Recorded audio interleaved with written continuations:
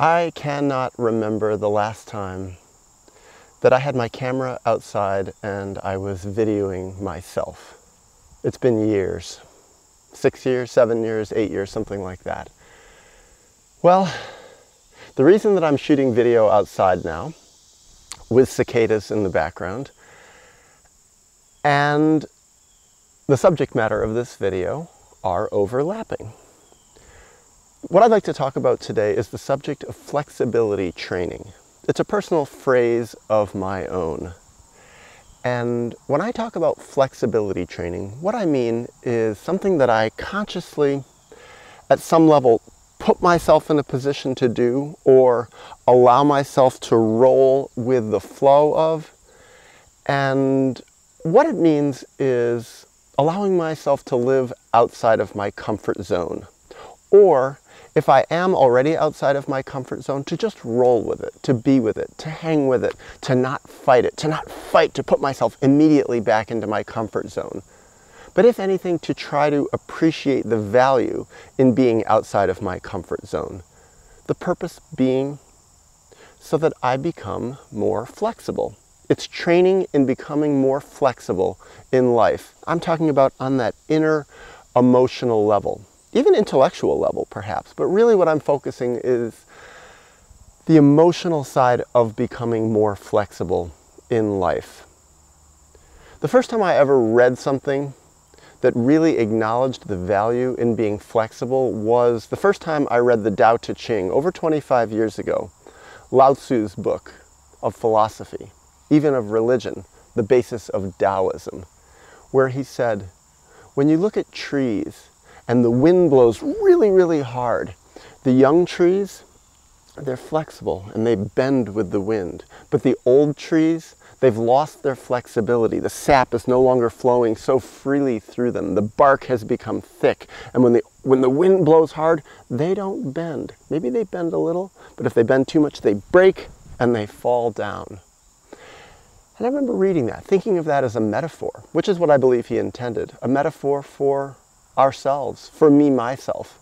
At that point, the first time I read that, I was actually in China, living way, way out of my comfort zone, back in 1994 when I was 22. It was incredibly stressful. And in a way, I didn't like the stress.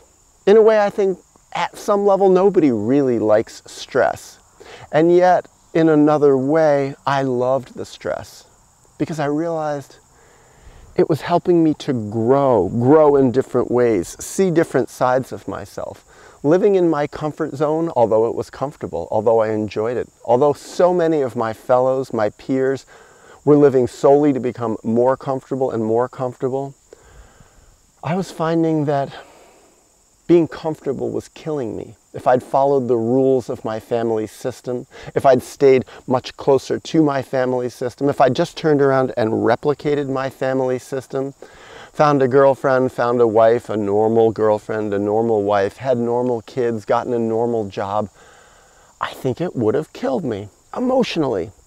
There was something about it that just didn't work for me, especially since the comfort zone of my childhood family system actually on a deeper emotional level wasn't really comfortable. It wasn't preparation for the wild life that I really needed and I really wanted. And so in my own way, I started exploring, I started experimenting, and it wasn't easy. I remember many, many nights of my travels in my early 20s, certainly, hitchhiking a lot, ending up sleeping outside because I couldn't get a ride at night or I got dropped off too late, couldn't find a place to sleep, not being able to put my tent up because it didn't feel safe, listening to all the wild animal noises, sometimes even sleeping close to people's houses, maybe in a forest right behind their house. I could hear people talking sometimes. Scary, but a big part of my flexibility training. And I didn't quite know it then as consciously. Then I thought, I'm accruing experience in life. But what I realized over time is this is making me really flexible, really giving me the capacity to realize, you know, I can think in different ways. I can sleep in all sorts of different environments. I remember over the last few years spending a lot of nights sleeping in airports and realizing so many people cannot sleep in airports. Me, I just lie down on the floor in a corner somewhere.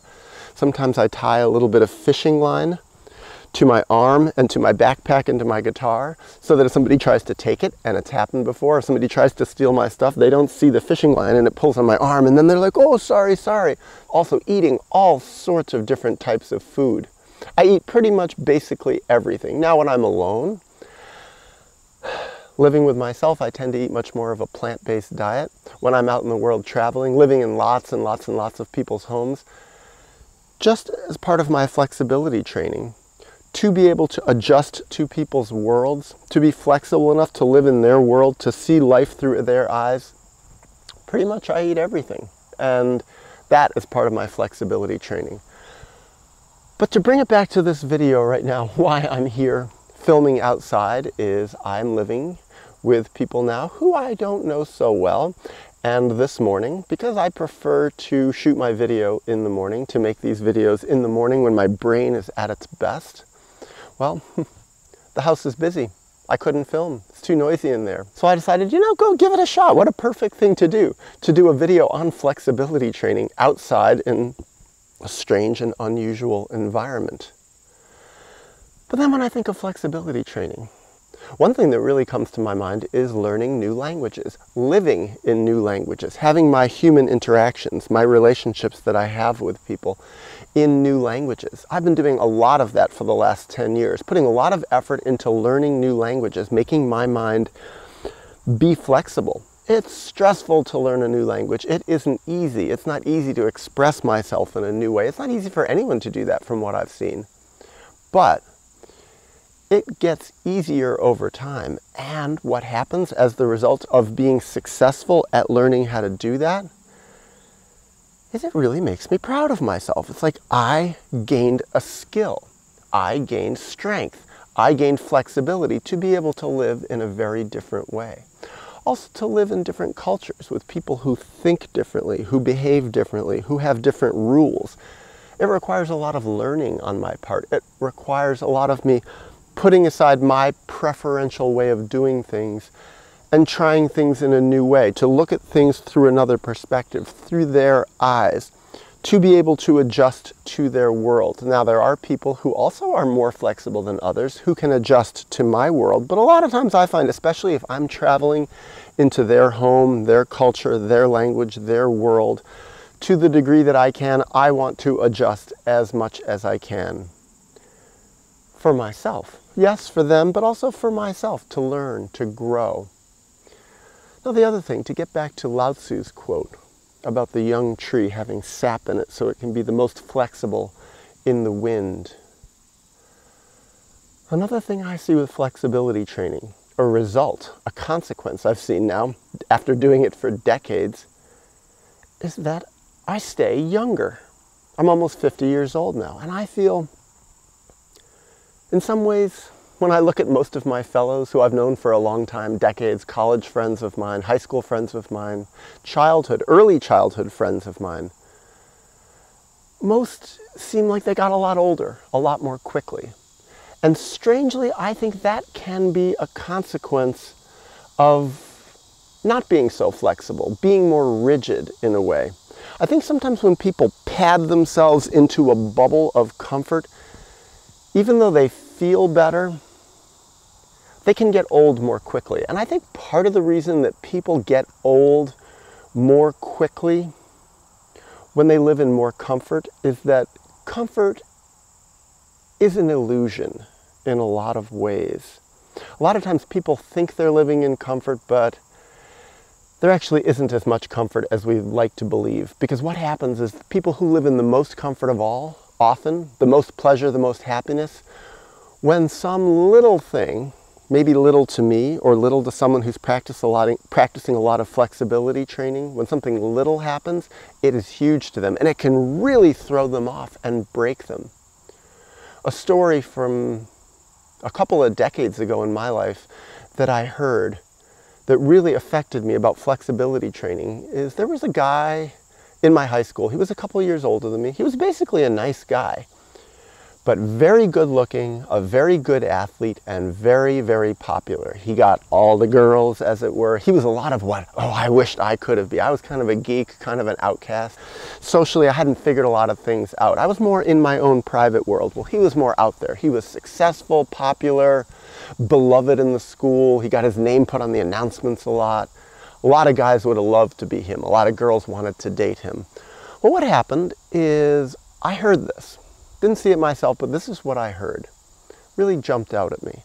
A couple of years after high school, still a successful guy, he was working, doing some woodwork, some carpentry, and he had an accident and a couple of his fingers were cut off. And okay, that's a trauma for anyone. That's a horrible thing. Nobody wants that to happen.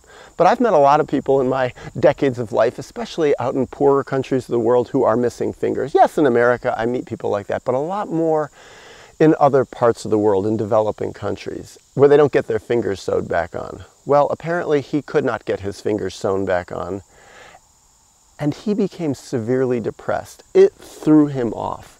And what I interpreted is he was someone who had never had to face that kind of adversity in his life, and it was extreme. And he'd been so used to living, in a way, a comfortable life in a bubble, padded, where everything went his way again and again and again. He was like the ultimate success. When he was dealt a blow by the fates of life, it really threw him off, and he sunk into a severe depression and ended up killing himself. That's what I heard. And I remember the pain that that caused me. It was like so sad, but also the thoughts that I had. And in a way, it backed up my philosophy for myself that I wanted to be more flexible in life. I wanted to be in a position where if some accident happened, and it could have happened, and it still can happen, that my fingers were cut off, that I would have the internal flexibility, the strength inside myself through life experience of rejection, failure. I've had a lot of failure, a lot of rejection, that it would make me strong enough to be able to say, you know, I'm going on. I love myself enough, and I'm going to be okay. Well, he's just one example that I've seen of becoming rigid as the result of living with too much success and too much comfort. For me, a big part of my flexibility training is experimenting in life, and a big part of experimenting for anybody who does real experiment. Scientists, real scientists, not the fake scientists nowadays who their experiments come up with the results that they want them to come up with again and again because they want to make money, they want to publish, they want to succeed. But the kind of experiments I'm talking about are the real life experiments where you try things and you don't know what the answer will be, and you're testing. And a big part of that is to fail. And to fail is to know pain, is to know stress, is to actually have to take a step back and look in the mirror and say, what happened in this experiment? Why did it fail? And what can I learn? And as the result of learning from failures is to gain experience, to grow, and to become someone who can take better experiments, smarter experiments, and ultimately, for what I see in my life, someone who gains wisdom, knowledge about myself, about life, about my personality. Now, can I become more flexible as I grow older? I surely hope to, because another thing that I see, I've seen it with some of my relatives, especially my grandparents, all of my grandparents in fact, is they became so rigid, they got themselves really backed into a corner. Both of my grandfathers ended up with dementia. I think dementia sometimes is an extreme form of becoming inflexible, of becoming so rigid in one's life, emotionally. Not just physically, not just in the brain, but emotionally, that people just end up blocking out everything that doesn't go exactly their way. And I saw that with my grandfathers. I saw that with both of my grandmothers becoming so rigid as they got older that in a way they couldn't function in the world. They couldn't relate to me. They couldn't relate to life. They couldn't relate to each other. in a lot of ways they couldn't relate to themselves. And it was not a way that I wanted to grow older. I see it with my parents too, becoming more and more and more rigid. Lots of old people.